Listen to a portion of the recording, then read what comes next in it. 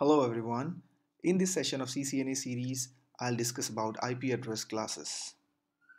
There are around 4.3 billion IPv4 addresses.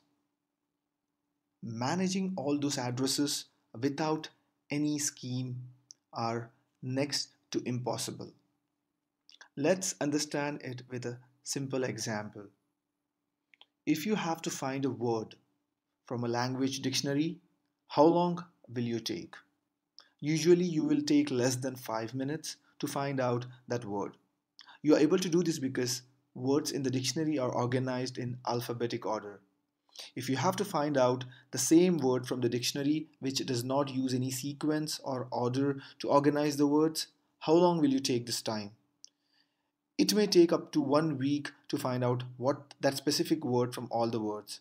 If an unorganized dictionary which roughly contains 1 billion words can take a 5 minutes task in a 1 week task, then suppose how nearly 4.3 billion addresses will make a search task complicated if they are unorganized. For easier management and assignment, IP addresses are organized in numeric order and divided in following 5 classes.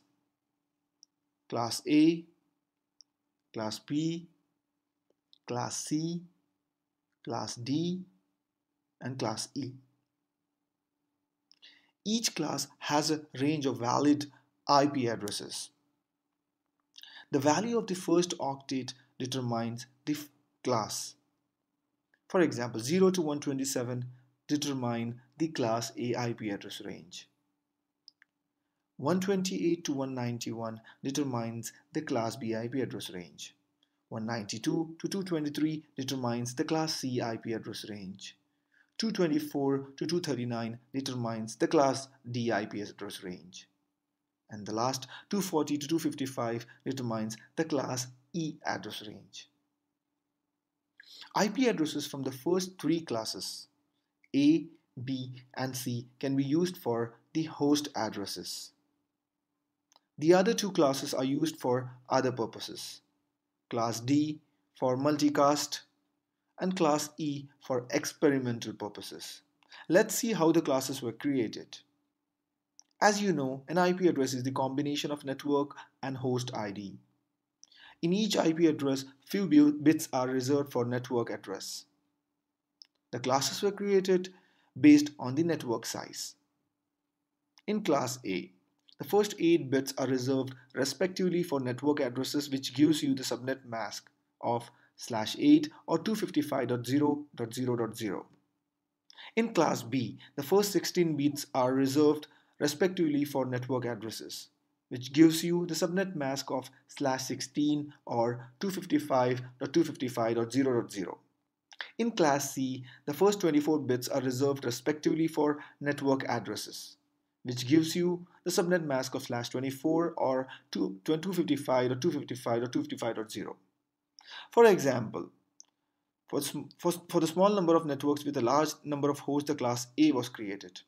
The Class C was created for numerous networks with small number of hosts. Let's use an example to find the class of 3 different IP addresses.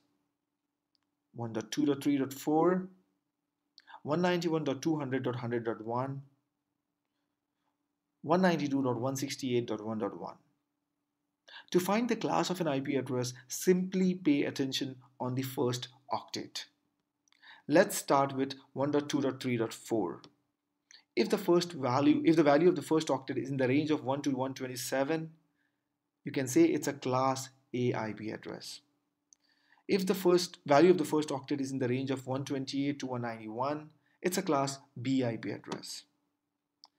If the value of the first octet is in the range of 192 to 223, it's a Class C IP address. That's it for this session. Thank you for watching. Please do like, share, and subscribe. Thank you.